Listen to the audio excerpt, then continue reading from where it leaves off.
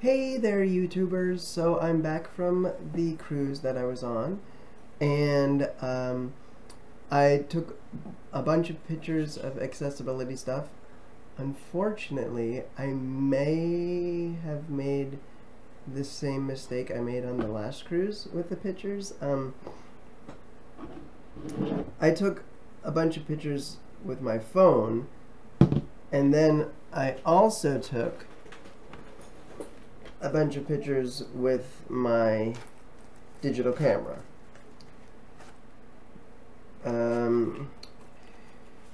So the digital camera pictures will be easy to get on my computer because there's an SD card. I can just take that out and load them in the computer. But the ones I took on my phone are proving more difficult to get off. I tried them on my desktop and I tried them on my laptop, and for some reason the Bluetooth on my phone doesn't want to cooperate with the Bluetooth on my computers. So unless I take the micro SD card out of my phone, I don't really know how I would get the pictures on my computer. I suppose I could upload them all to Facebook, and then download them all from Facebook, but we'll see. I might have some accessibility stuff on my digital camera, hopefully. Most of it I think is on my phone, but I will do my best to explain everything about the accessibility of the ship, so that if I can't get those pictures, at least you'll get explanations about that. Okay, so I've got, I kept a list of, you can't really see, but there we go. So I kept a list of the good and bad things, the things I liked about the cruise, and the things I didn't like about the cruise, and sort of there's one middle of the road thing. Not all of it relates to accessibility, so I'm gonna ignore the stuff that doesn't. The hallways on this cruise ship were much larger than I'm used to, and this was the Carnival Sensation. So know that if you book a cruise on the Carnival Sensation, you're going to have large hallways, which is pretty cool, I think. It's helpful as a wheelchair user. Also, the rugs that were in the hallways were not very thick, which meant it was easier to push on them. That was great as well. Okay, that's not accessible. So there was, this is sort of accessibility-ish. There was a regular bathroom mirror, and then there was a smaller bathroom mirror for like shaving or whatnot that I used to put my contacts in, which was awesome because I could sort of lean over the sink to this other side mirror and get close enough to put my contacts in, whereas the regular mirror was further away and therefore harder to use for my contacts. So unfortunately, those are the only really good accessibility things about the ship. I will say, before I get into the middle stuff and the bad stuff, the Sensation was probably the least accessible cruise ship I've been on. It was my 5th cruise. My 2nd with Carnival. I've been on 3 with Princess cruises. And there have been videos of those other cruises, I believe. At least the first Princess cruise, there was a video. I did a video of that back in like 2010-ish, 10, 11, somewhere around there. And I think I did videos of the other ones as well. Just hold on a second, I gotta pause. I'm back. Okay, so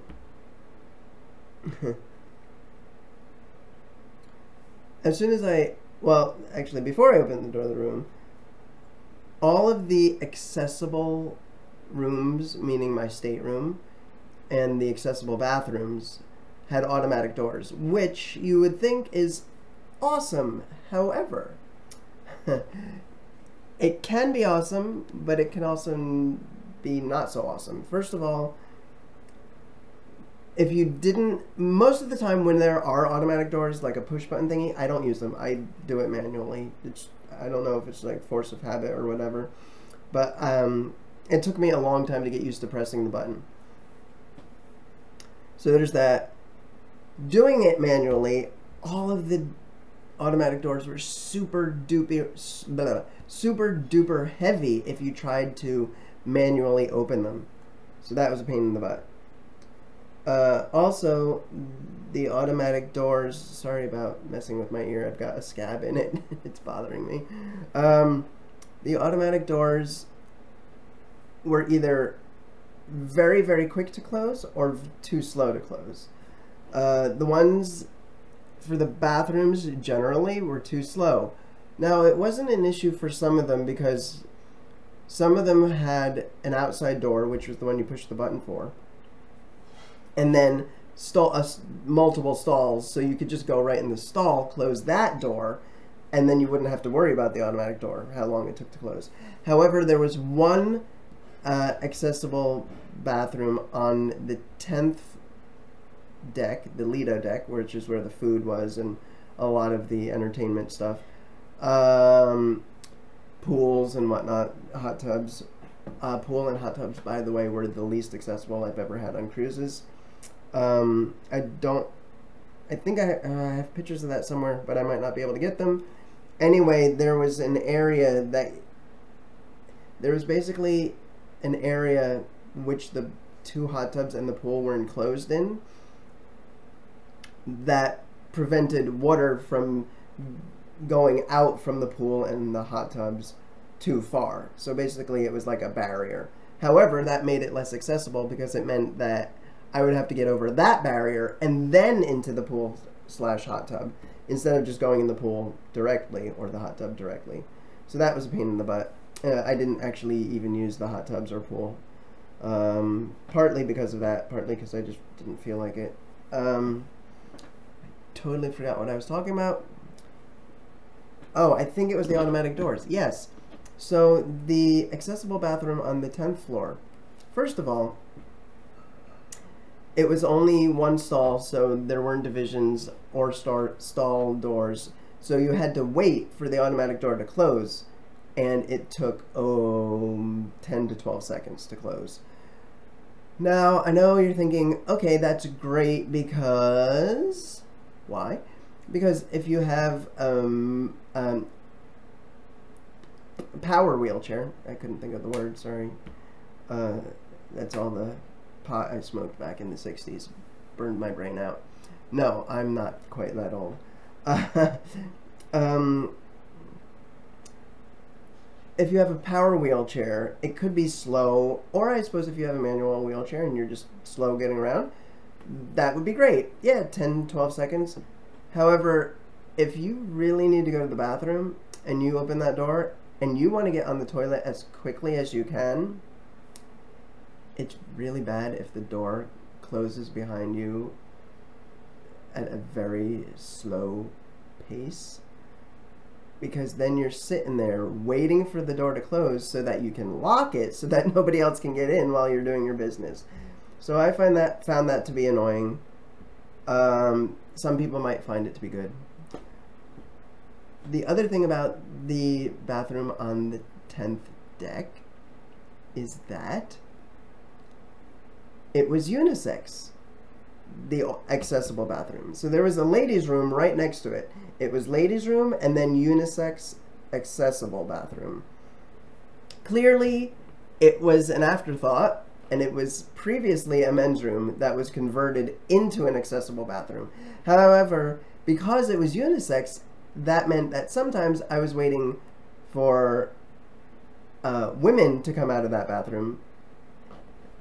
I will say women without disabilities to come out of that bathroom. If they have a disability, go use it.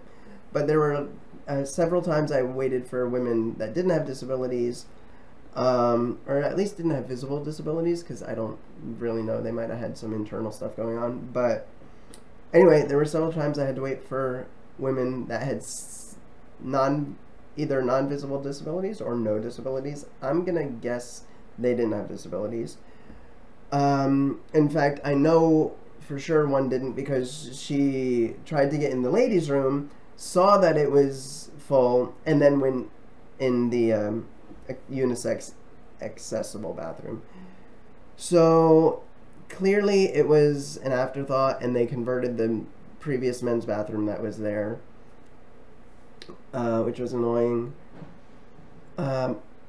So on the 11th deck, there were no accessible bathrooms. The 11th deck was like the sun, the deck like you went to if you wanted to get sun,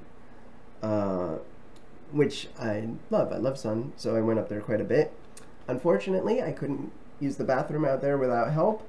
There were bathrooms on that deck, but they had lips about that high, which isn't impossible for me to get over. I was able to do it. Again, the doors were heavy, even though they weren't automatic. But also, coming out, there were drainage grates in front of the doors, so my front casters sometimes got stuck in those. So that was a pain in the butt. Okay, now, moving on from the doors and the bathroom stuff, I will say the accessible bathrooms on deck 9 were fine. Deck 8 were fine. I don't think I ever used it on deck 7. In fact, I'm not sure there were any. Moving on anyway from that, I got into my room and there were bunk beds in an accessible room. Now this might have been, or that might have been my fault, because if you've never booked a cruise, you don't know, but if you have, you know that there are three, well, if you have a disability, there are 3 different types of accessible rooms. There's fully accessible, there's accessible from one side, which I didn't understand before this cruise, and then there's another option which I don't really remember right now. Anyway, so fully accessible, of course, means you can get to, assuming there are 2 beds, you can get to both beds, you can get to everything. Accessible from one side, I now realize means, well, I knew it meant that you would only be able to get to one bed. I thought that would be fine. What I didn't realize is that they could have bunk beds, which, so, the cruise was for, I got my mom the cruise for her birthday, and I went with her on it, and she's mid-70s, so she wasn't able to climb up, and I was actually more able than her, but she didn't want me to because she thought it was dangerous. So what we did was we moved the mattress from the top bunk on the floor, so I slept on the floor on that mattress, and she slept in the regular bed. So that was annoying and quite unexpected. I know now for sure that I should book a fully accessible room instead of one that's only single or one side accessible. So I guess that's on me. Definitely did not expect bunk beds. Okay, I mentioned about, there were thresholds on every door to get out on any of the decks around the edge of the boat, which I'm not used to. Princess cruises, I've never encountered that. It's always been flat, but there were lips, again, actually big lips like that in the thresholds, which made going out on those side decks, which is nice to view like scenery and whatnot, impossible, or not impossible, but very difficult. So I only did it once. The main dance area on deck 10 was not accessible. It had stairs on both sides. That was annoying. The beverage dispensers so like water, lemonade, iced tea, stuff like that, in the buffet area were too high. First of all, you had to reach up quite high and over other things to get the cups. then you had to reach up even higher to get the ice or the beverage, so that wasn't cool. This isn't really an accessibility thing, but the elevator buttons were quite strange. So there were elevators, let's say, on both two sides, but you had to press the buttons on both sides if you wanted to have a chance at either side, which doesn't make sense to me. I've never encountered an elevator like that. Usually you press one button and all of the elevators in the area respond to that one button, but it wasn't that way on this ship. I mentioned about no accessible bathrooms on the sun deck, only one accessible bathroom on the Lido deck, and that it was slow, and that it was the unisex one, whereas, so the ladies essentially had more bathrooms than the men on that deck, and it was even worse if you had a disability. I did see a few other wheelchair users on the ship. At least two or three others. At least two others. I know I saw two others, possibly a third. That's all I have for information about the ship and accessibility. However, there were two stops. Three if you count the last stop, Miami, which is where we started. We went to Jamaica. That was the first stop. Then to Grand Cayman. Grand Cayman, I was not able to do anything. Actually, you know what? I'm gonna upload. I'm gonna attach the picture at the end of this video. I got my knees all scraped up because we couldn't actually dock in Grand Cayman. You have to go on a water shuttle. And my knees got all scraped up trying to get back on the ship because there was such a violent thunderstorm that day that unfortunately I wasn't able to do the excursion I had planned.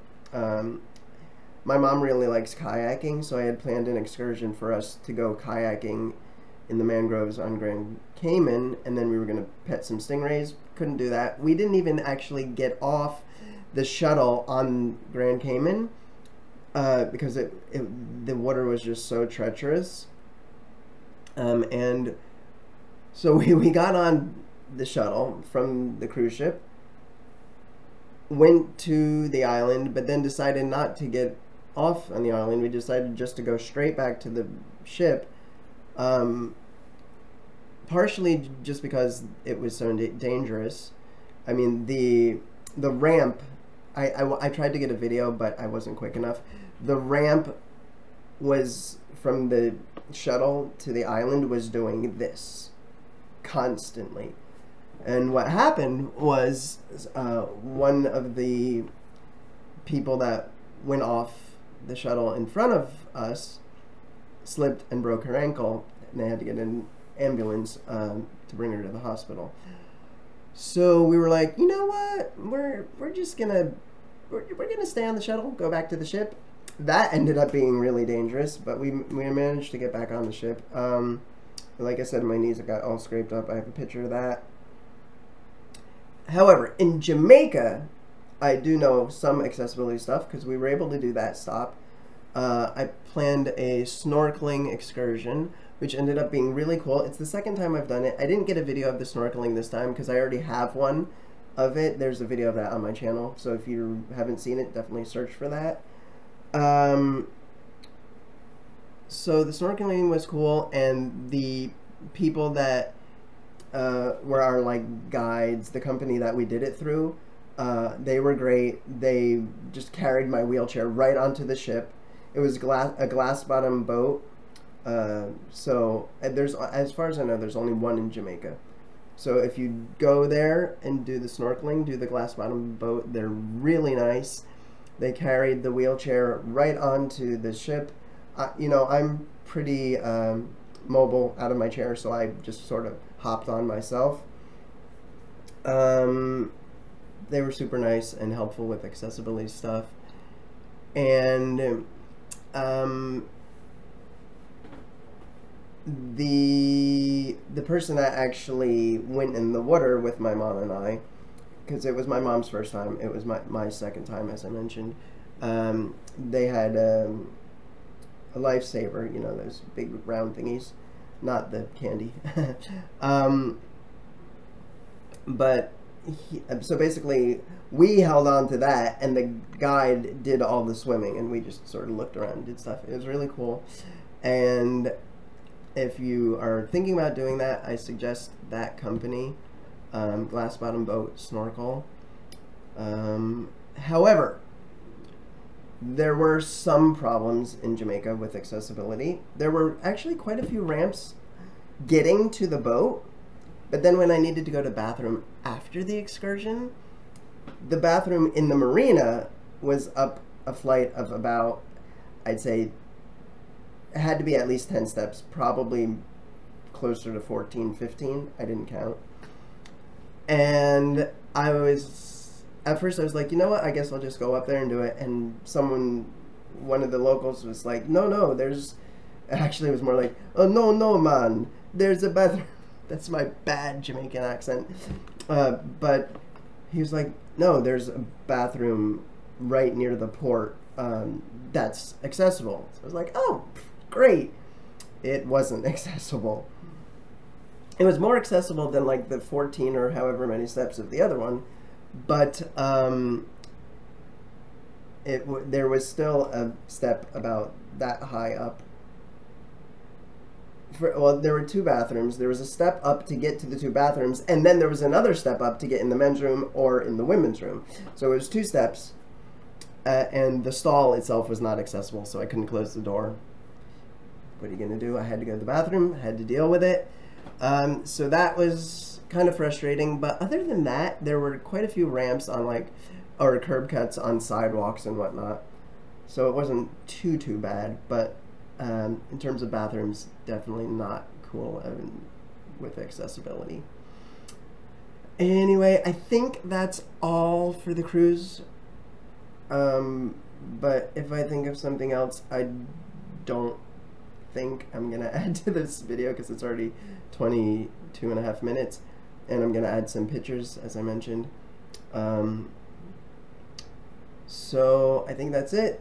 Thanks for watching. See you next time. Don't forget to subscribe. And I don't know if you noticed, but I got some shirts for my channel. Got this one, I got another one, and I'm probably gonna get a third.